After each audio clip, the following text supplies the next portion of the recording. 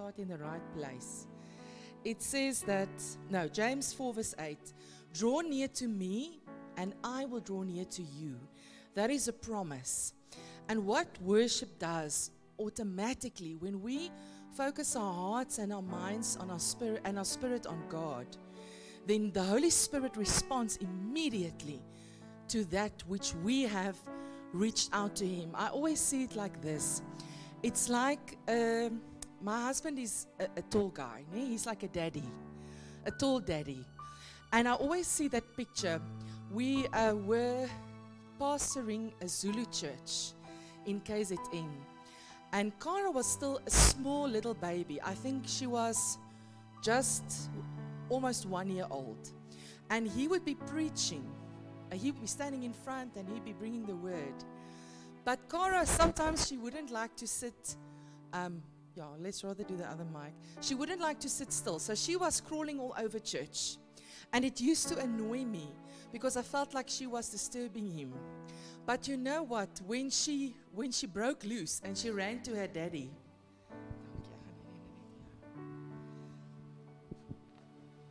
When she broke loose and she ran to her daddy, the first thing she would do, you know, you've seen those little babies. She puts up her hands and she's like, Daddy, Daddy, pick me up. Daddy, pick me up. And I mean, he's tall and she's a little baby. So he's up here and she's going, Daddy, pick me up. And he, in his dad heart, in his father heart, he just couldn't resist it. There was like nothing could stop him at that moment. I will send an usher to say, go fetch the baby, go fetch the baby. He will just go, oh, my daughter, and he will just pick her up. And then he will preach with her in the arm. Because to God, that is so irresistible. He cannot resist you when you worship Him. Don Moen always used to say, God tolerates me when I work, but He loves me when I sing. He loves me when I sing. So worship opens up that atmosphere of drawing near to God. And when we talk about the prophetic, we cannot be prophetic without being close to God. Because when we're prophetic, what we are saying in essence is that our ear is on God's heart and on God's mouth. And how can I get close to God's heart? There's one way, worship. When I worship Him, I'm close to Him. And that's what I really want to try and just convey that a little bit. And also, there's a lot of other things that happen in the spirit dimension when we begin to worship, isn't it? It's a beautiful picture of the love between ourselves and our Lord. And that's really what I've wanted to share. So I wanted to start with that image of you reaching out to your Heavenly Father. And at the same time, He's reaching down to you because He wants to be close to you as well. And He wants to pick you up and He wants to bring you close so He can whisper in your ear. And He will start with things like, I love you, my child. You are beautiful. You are unique. You are special to me. I died for you. And all of those things happen in those intimate moments of worship. So that's where a prophetic worship and prophecy in music is very important. So I wanted us to start with that. And we're going to sing another worship song at the end, just like a small activation. But for now, can you just close your eyes and I'm just going to say a prayer for us. Father God, I thank you for tonight, Lord. Thank you that you, in your word, promise that if we draw close to you, then you draw close to us, Father. I thank you that right now you are very close, Lord. And I pray as I share this word about music and prophetic and worship, Lord, that it will be opening up new dimensions in our spiritual lives, Father. Thank you that you love each and every one of us, that you care for us, that you are here, Lord, and that you care, you want to impart something special tonight. And I pray that you help me, Lord Jesus, to open up the word in Jesus' name. Amen. Amen. All right. So I wanted to just first of all, Pastor Henri, thank you very much for this opportunity. I'm very excited. Obviously, my husband and I, we live to worship. I always tell people I do other things as a job. You know, I can do work, but to me, worship is not work. It's just who I am. It's my who I am. It's my personality. And what we see is that worship, music, and prophecy go hand in hand all throughout the Bible.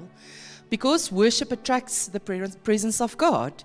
And where the presence of God is, there is a platform where the Holy Spirit is welcome. So once the Holy Spirit is welcome, we can see that He begins to release His spiritual gifts. He will release prophecy, He will release healing, He will release words of knowledge, words of wisdom, when that atmosphere of worship is created. What worship also does, remember, it changes our perspective from the earthly things to the heavenly things. So we come into awareness of the Holy Spirit. Actually, did you know that the Holy Spirit is always with you? Always. When you're driving in your car, when you're at your workplace, when you're in your school, when you're lying in the bath, but you're not always aware of Him. He's always there, but you're not always aware. So sometimes when we worship, we take that decision to say, Holy Spirit, I know you are here. I make a choice to become aware of you. I become aware of you. He's always with you. But take a minute in your day and say, Lord, let me become aware of you. Surrender to Him. Lord, I surrender to you. Dwell with me. I wanted to just use one or two scriptures about the examples of prophecy and music in the Bible. Prophecy and music have a very close connection. Because when we worship and we sing, the Spirit of God comes close and we can begin to see the gifts manifest. One of the most famous scriptures, and this is such an interesting scripture because even today, a lot of people who operate in the prophetic will get criticized when they say, call a musician, let somebody play piano. And do you know that that is biblical? I'm going to look at that scripture in 2 Kings 3 verse 15. And what happens in this verse, it says that the kings of Israel and Judah are about to go out to battle. And they are looking for a prophet to give them a word, to say, are they going to make it or are they not? And the prophet in this instance is Elisha. And they are looking for a message from God. And Elisha is actually being a little bit stubborn at this point. He's a little bit angry because he doesn't like the king. And the king was consulting other prophets as well. So he comes in there and he already kind of has a bit of an attitude about him. Saying something like, really? Do you really need me now? Isn't it too late to ask me now to give you a word? But Elisha obliges. I want to read from 2 Kings 3 verse 14. It says, I'm going to just preface it a little bit. Verse 14 says, Elisha said, as surely as the Lord Almighty lives, whom I serve, if I did not have respect for the presence of Jehoshaphat, king of Judah, I would not pay any attention to you. So he's kind of angry in his spirit a little bit. But even though he's angry, he makes a statement. He says, but now bring me a harpist. In the old version, it has such an interesting word. It says, call a minstrel. Okay? Now, a minstrel was somebody who played a musical instrument. So what he does, he calls the harpist. And while the harpist was playing, the hand of the Lord came on Elisha. And he began to prophesy. And he says, this is what the Lord says. This is what the Lord says. So there's something that happens when we begin to worship God. And the atmosphere is created, whether it be by a song, words, music, or instrument. And the Spirit of God begins to move. Another wonderful example of worship and prophecy in the Bible are the Psalms. Now the Psalms take up such a big part of our Bible.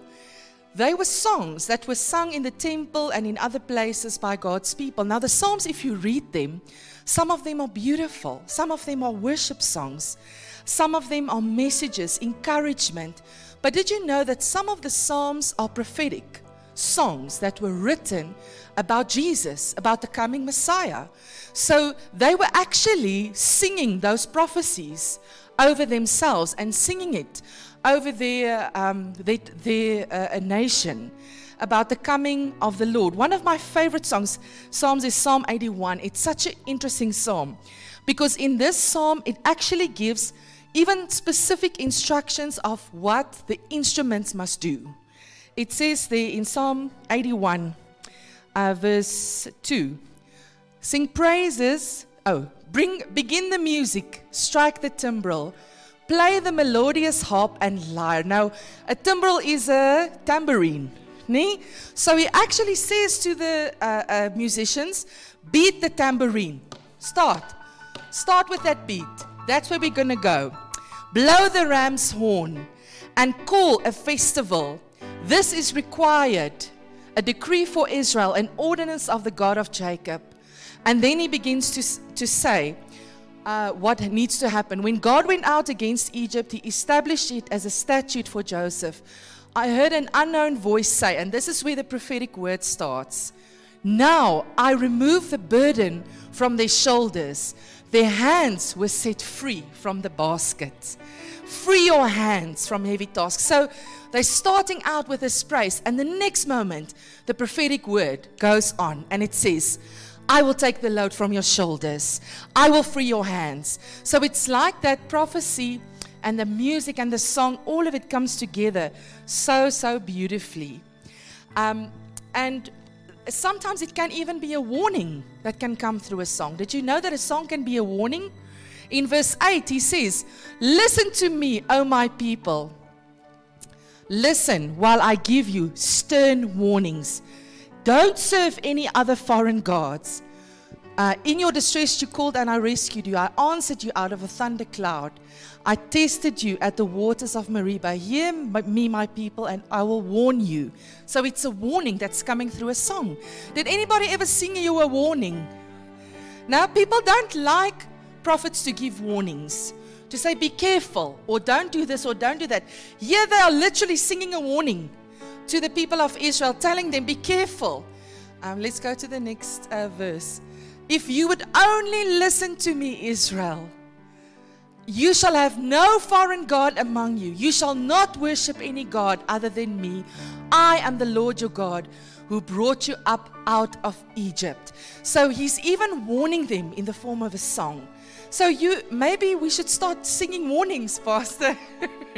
The Lord says, be careful, stay away from sin.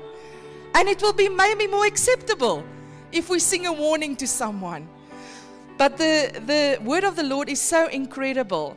The role of the prophetic is to rebuke, to encourage, to mourn. God knows that music is powerful, and He tries to communicate those things through songs to His people. I want to jump to the New Testament. Now, I don't know if I sent you the scripture. Please forgive me. In the New Testament, 1 Corinthians 14, verse 13 to 15, Paul is speaking about prophecy and about speaking in tongues. And he says the following. For this reason, the one who speaks in a tongue should pray that they may interpret what they say. For if I pray in a tongue, my spirit prays, but my mind is unfruitful. Next verse.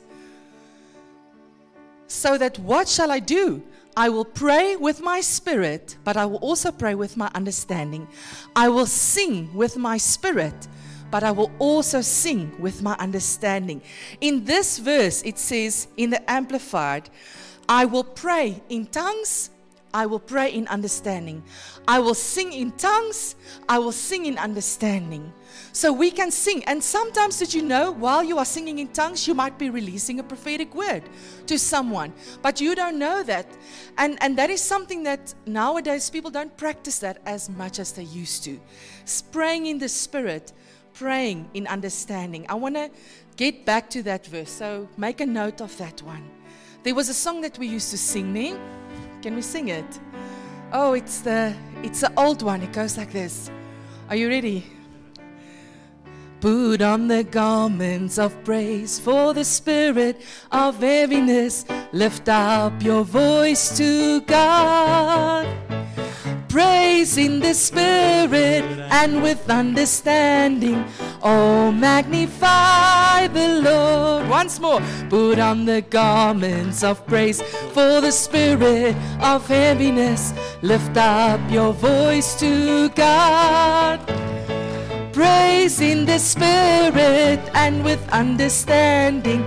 Oh, magnify the Lord. So this verse says that we can worship in tongues and we can worship in English or in Afrikaans or in Zulu or in Sotho. We must pray in the spirit. We must praise. We must sing in the spirit. Now, that was just a short introduction of what the word says. Ways to release a prophetic word. We see there's many ways that prophetic words can be released. Through words, spoken or written, prayers, songs, poems. So you can have somebody stand up and sing a prophetic word to you. Isn't that something beautiful? They are actually one of the ministers that we really enjoyed watching. I think he's pastor now, is Pastor Kim Clement. And he used to sing prophetic words out and sing whatever the Holy Spirit laid in his heart. And it could be a warning to someone or a message. It could be encouragement. Prophetic words can be exhortation, confirmation. It can be correction. It can just be glorifying God. Like when we sang just now and we said, holy, holy, holy is the Lord God Almighty. What we're doing, we are glorifying Him, magnifying Him, and seeing that picture of something to come, isn't it? Because that shows what's happening in heaven. That vision was received by the prophet, and he said, this is what it looks like. Now we come here on earth and we begin to sing, holy, holy, holy. And immediately what we see that picture of ourselves there in heaven with the angels, and we're singing holy, holy, holy. So something is happening in the spirit dimension. There's another thing that also we do when we declare. We declare a word and scripture over groups or congregations. A lot of worship songs actually that we sing nowadays, we think that a worship is a slow song. But a worship song is actually a song that glorifies God. And a lot of the songs that we sing as worship, actually strictly speaking, is not worship, because it's declarations that we make over our congregation, over our people, over our families. And we need to know that that's okay. We can use our worship as a prophetic action to declare things. I'm thinking of that one song that's so famous that everybody used to sing. It's called I Speak Jesus. Remember that one? I speak Jesus on the mountains, Jesus in the streets, Jesus for my family. I don't even know the words. Over every enemy. Jesus for my family. I speak the holy name, Jesus. And that's not actually worship. Did you realize that? We're not glorifying Jesus in that song. We're not saying, Jesus, you are holy or beautiful. We are declaring something. We are prophesying over our families. There's a lot of beautiful songs like that. Raise a hallelujah. I declare I will have victory. There will be breakthrough. Another favorite one that we like to sing. There is power in the name of Jesus. There is power in the name of Jesus. There is power in the name of Jesus. To break every chain, to break every chain, to break every chain, to break every chain, to break every chain, to break every chain. So do you see how we are using this music to make declarations, prophetic statements over ourselves, over our families, over our children? And sometimes worship and song is a way to release the prophetic. At that moment, we might be in the service, we might be worshiping, and the Holy Spirit just says, right now, begin to release that song. Begin to sing that chorus. I am free, I'm delivered, I am healed. whatever the Holy Spirit is moving you in. And that is just one way that the Spirit of God can move through worship and the prophetic. What we need to do, we need to be sensitive. We need to know how and when to release this prophetic worship. This isn't for everybody necessarily, but as a child of God, He's given us His word in our mouth as a weapon that we can use against the enemy. And that's why worship is so powerful, because God's word in my mouth is just as powerful as His word in His mouth. And that's really where we can begin to see that there's so much of an overlap between the two areas. Amen. Isn't this exciting? Eh? It's very exciting. That's why I love worship, because you are moving in dimensions that you don't even know that you're just busy worshiping, and the next moment you feel, yeah, Holy Spirit, I'm going. Lord, take me wherever you want me to go. I want to move with you. Amen. Now, I wanted to make it practical. So what I did, I just put a few steps. I apologize, I didn't send the email. So what I'm going to do, I'm going to try and see if we can send it on WhatsApp or another way. But how to practice prophetic worship? Number one, we have to be prayed in. We have to be prayed in, and we have to surrender. I can't just turn up and hope for the best and say, oh, well, let's see what happens. I have to be prepared. I have to make room for the Holy Spirit and be available and listen to His prompting. That is very, very important. We can't excel in the prophetic if we always want to control everything and we want to be so strict. Sometimes we have to step back and say, Holy Spirit, come and do what you want to do in this worship. Then number two, praying in tongues, very important. I already touched on that. Singing in the Spirit. Just sing in your tongue. Just say, Karamama yeserebaya rabase kerebeteria sata. Honana yene mesereba toroko sotorobo sete. Honono yeserebatari sete. Just sing in your tongue. And if you're not there yet, practice it. Practice it. It gets easier the more you do it. While you're singing in tongues, you might be releasing a prophetic word and you don't even know it. That's how the Holy Spirit works. Number three, ask the Holy Spirit how He would like you to worship God the Father. Now, this for me has been a key, especially in worship leading. There was a time when I was leading worship, but I always felt like I never get a breakthrough. Things were going well, but then it felt like things weren't flowing up to a certain point. And what I began to pray, now this is a secret. Nobody knows this. The only person who knows this is my husband and Willie, because I shared this with Willie because we're worshiping together. I began to pray and I said, Holy Spirit, show me how I must worship the Father. Show me, what song does the Father want to hear today? What song can I sing Him that is going to please Him, that's going to make Him smile on me? And what's amazing is that the Holy Spirit knows the Father. He knows what the Father desires. And if I ask Him to show me what does He want me to sing, then it's more natural, it's in line. That's also why we sing in the Spirit, because the Word says if we sing in the Spirit, we sing the will of God. Exactly.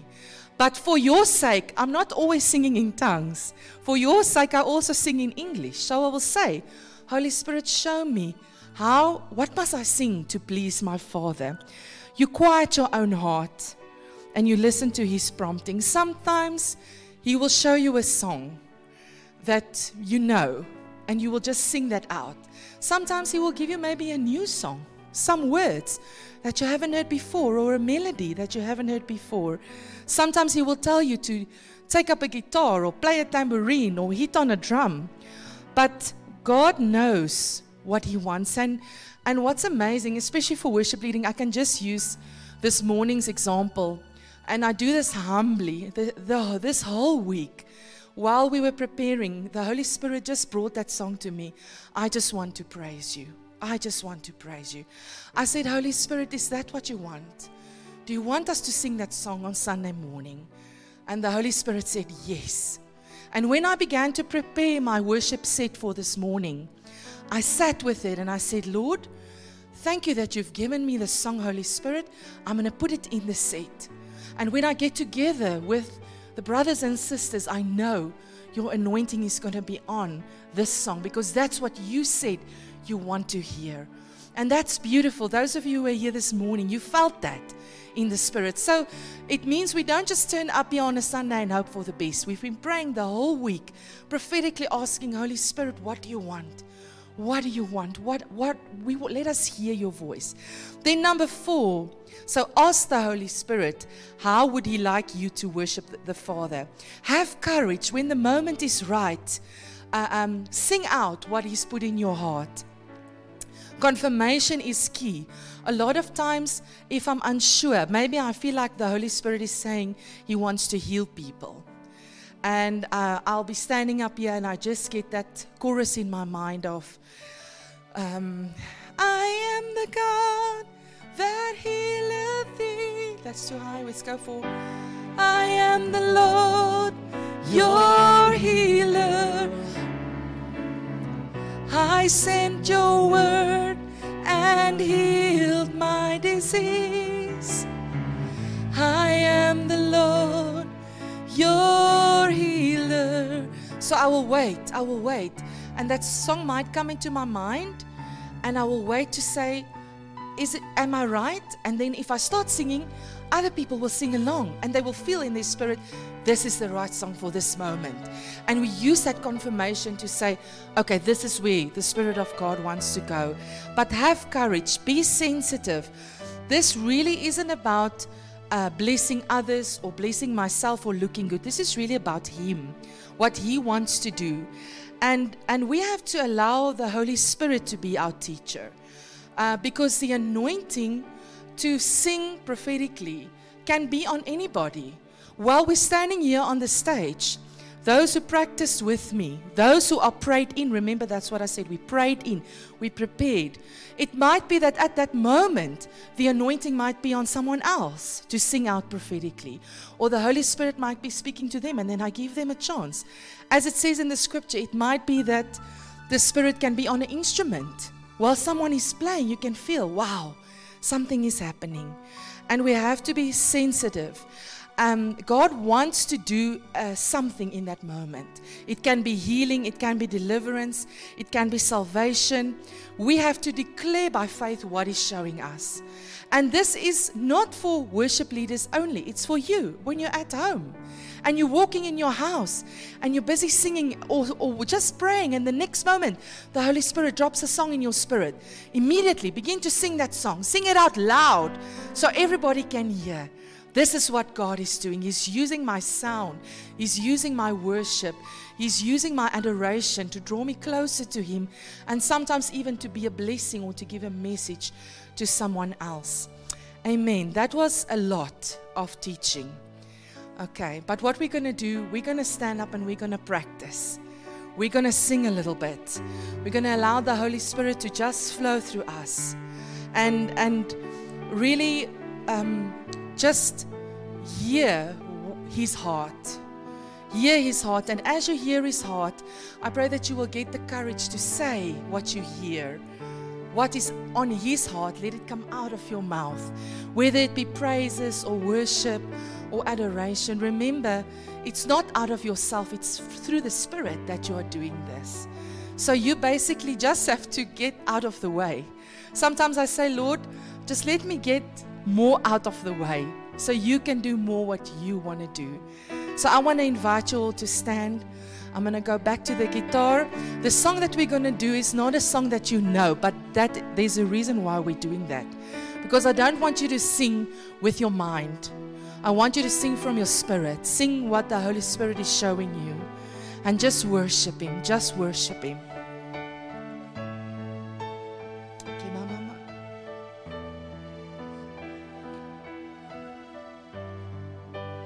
Oh, yes, hallelujah. We worship you, Jesus. Oh, come, Holy Spirit. We're making room for you. Making room for you. Come, Holy Spirit. We long for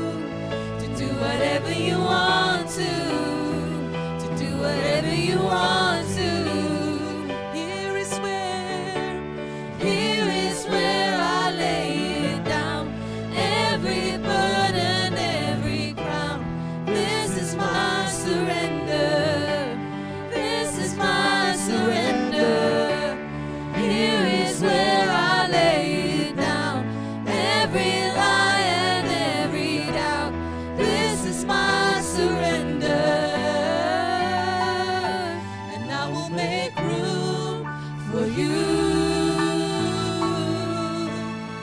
To do whatever you want to do whatever you want to, and I will make room for you.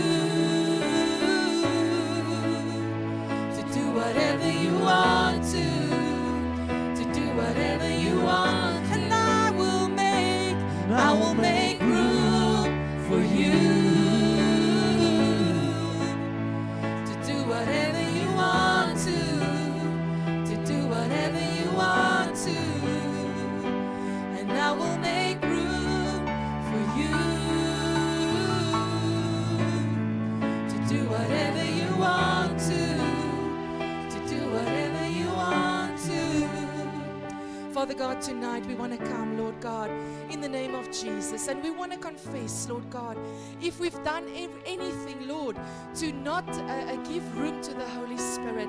Father, if we've been trying to overcompensate, if we've been using a lot of words, Lord God, and a lot of trying to be so technical about it, Father, we want to say tonight, Father, we want to lay it down. Lord, we want to repent, Father. We want to say sorry about our old ways, Lord. Sorry that we try to make worship so complicated. Lord, when it's just about us reaching out our hands and touching our daddy and touching his heart and him lifting us up into the place where he is. Father God, tonight I want to ask, Lord God, take us into new dimensions of worship, Lord. Take us into places where we haven't been before. Father, I pray right now for every heart to be open, for every mouth to be activated, Lord. Lord, that people will begin to release worship and prophetic words, Lord, up unto your throne. Father, let it carry, let it carry, let it carry. Father, we lay down everything that is not from you tonight, Lord. And we say we make room. We make room for you, Lord Jesus. Oh, we make room, and I will make room for you. To do whatever you want to do whatever you want to, and I will make room for you. To do whatever you want to do whatever you want to. Shake up the ground. Shake up the ground of all my tradition. Break down the walls of all my religion. Your name's better. Your way is better. Shake up the ground of all my tradition. Break down the walls of all my religion. Your way is better. Your way is better. Shake up the ground. Shake up the ground of all my tradition. Break down the walls of all my religion. Your way is better. Your way is better. Shake up the ground. Shake up the ground of all my tradition. Break down the walls of all my religion. Your way is better. Your way is better. And I will make room for you. To do whatever you want to do whatever you want to. I will make room for you. To do whatever you want to do whatever you want to, and I will make room for you. To do whatever you want to do whatever you want to, and I will make room for you. To do whatever you want to do whatever you want to. I'm coming back. I'm coming back to the heart of worship. When it's all about you, it's all about you, Jesus. I'm so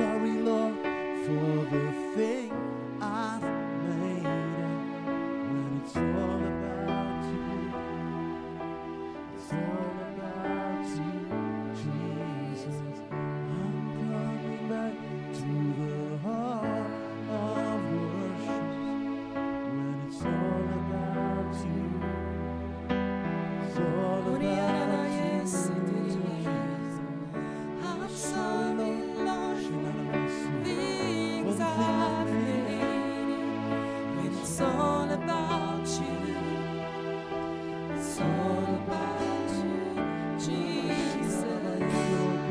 Come down, I want to hear you. I want to hear you singing in the Spirit. I want to hear you sing the song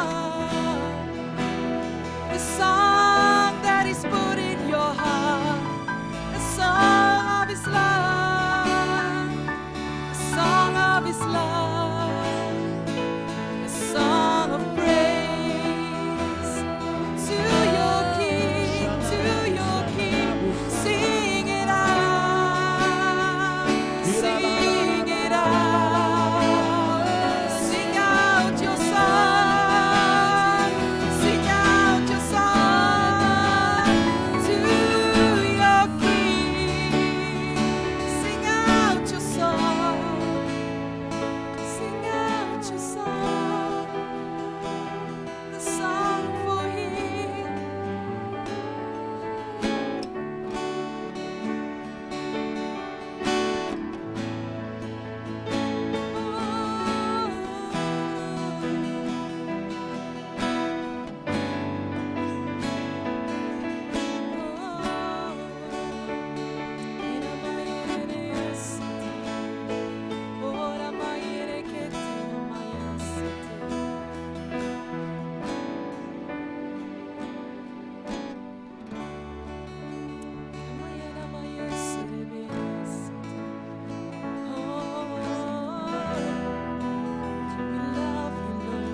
We love you, Lord.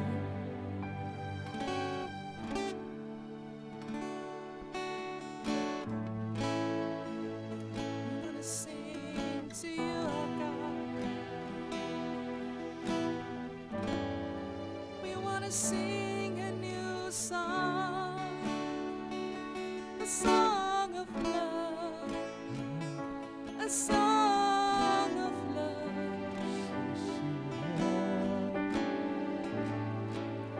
a song of love, a song of love, a song of love.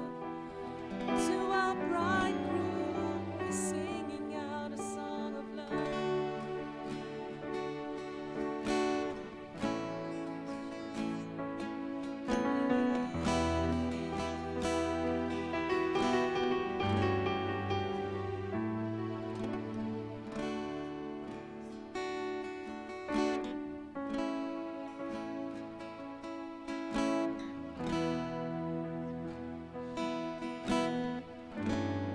Can I make this invitation tonight? If you want to put that new song in you, don't you want to come to the front? And we'll pray for you. Maybe there's something that's stopping you.